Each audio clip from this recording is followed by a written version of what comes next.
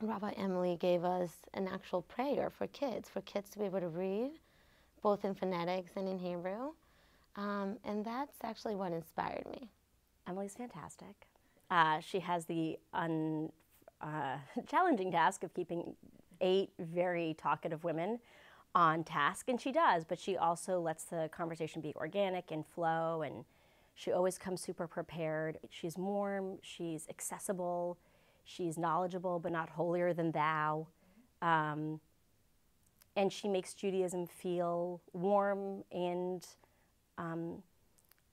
like that it has a place for all of us, no matter what kind of level of observation we want to have in our homes. Our instructor was Rabbi Philip Sherman from Temple Beth Elohim, who is phenomenal.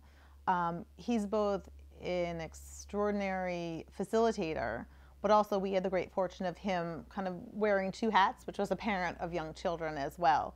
So he could both talk to us about some of the biblical history and translation of the literature and passages that we are discussing, but also could give a firsthand example of, for him, what did that mean? And for some of us that, or some of the conversations that really help jumpstart the conversation. If some people, or often you're saying, where do I start? It's a big topic.